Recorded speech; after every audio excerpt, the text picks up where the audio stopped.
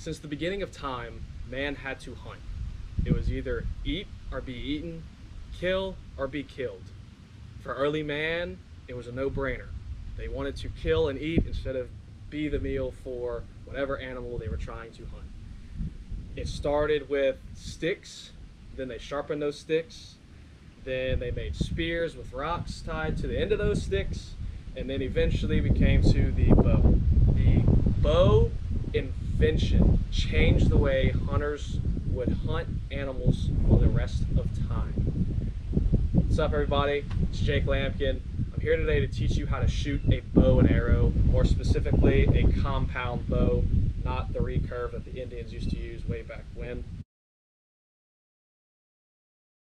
So getting into it, we're going to start with the arrow. Back in the old days, it would be a stick. Today, it's now made of carbon fiber. The clip on the end is called the knock. That is what actually clips onto the bow string, and that's what it is able to let it go and shoot. The old days, these used to be feathers. It's called fletchings. Now it's this kind of flimsy, kind of plastic rubber substance, and that's going to help keep a straight flight for the arrow. Outside of the arrow, we have the release. This release uses a little bar trigger right here. I'm going to hit that with my index, and it opens and allows the string to go forward, and I'm able to actually shoot. This is an index release because I use it to hit my index with that.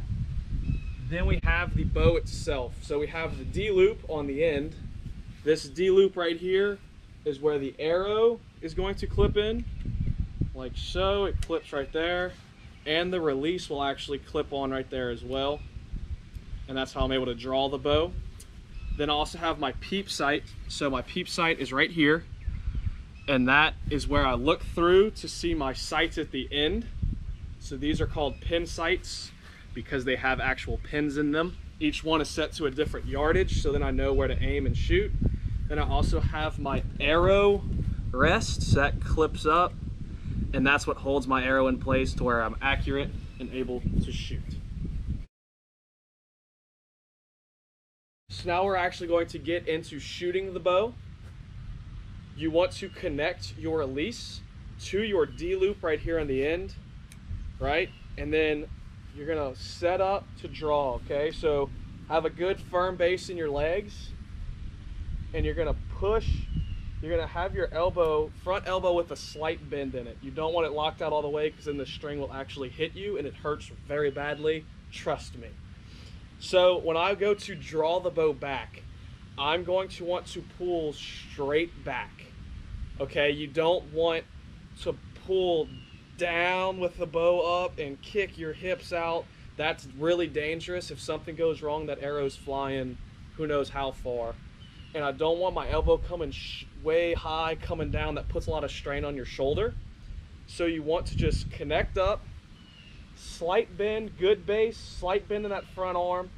I want to draw straight back and anchor, okay? So you want, I'm gonna have a couple anchor points, okay? So my hand is going to rest slightly, gently on my jaw, right here. And when I anchor in, I want my nose, the very end of my nose, to touch that end of the string, right on the end of the string, and I'm looking down into my peep sight at my sights. I want to take my index finger when I'm ready to shoot, and my pin settles where I want to shoot.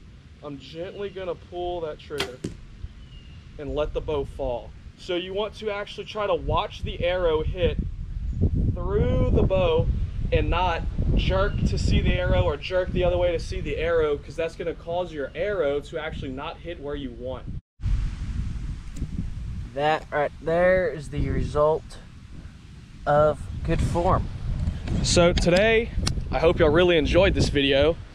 The big things to take away from the video is the technique. So a good base in your legs, good anchor point in the jaw, good anchor point on the nose, watching that arrow hit through the bow and not jerking, and that will give you good ethical shots and great groups in the arrows. Thanks for watching. Hope y'all enjoyed.